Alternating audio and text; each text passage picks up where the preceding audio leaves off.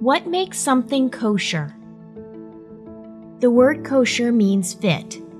That which is declared kosher is considered fit for a practicing Jew to partake of.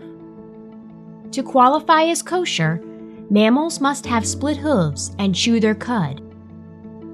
Fish must have fins and scales, and fowls must not be scavenger birds.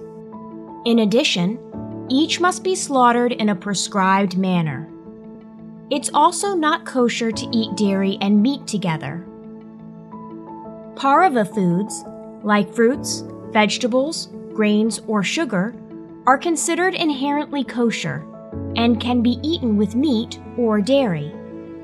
Kosher certification agencies grant hechsher, or a prior approval, to foods as well as facilities in which foods are prepared or served.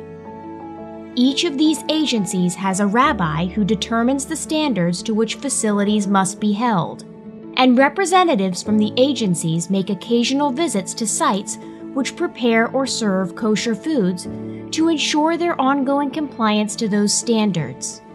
If in compliance, the food manufacturer may then place the agency's symbol for kosher on their products.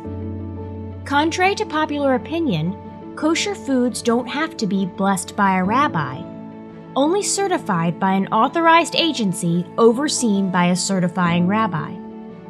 In addition to food, things can also be non-kosher. For example, utensils used to cook non-kosher foods cannot then be used with kosher foods.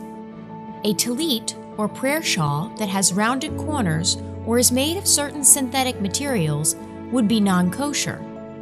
A Torah scroll or mezuzah scroll that has damaged letters or mistakes in writing would also be non-kosher. Living kosher evidences one's acceptance of God's wisdom and revealed laws, even when the reason behind those laws is not necessarily known.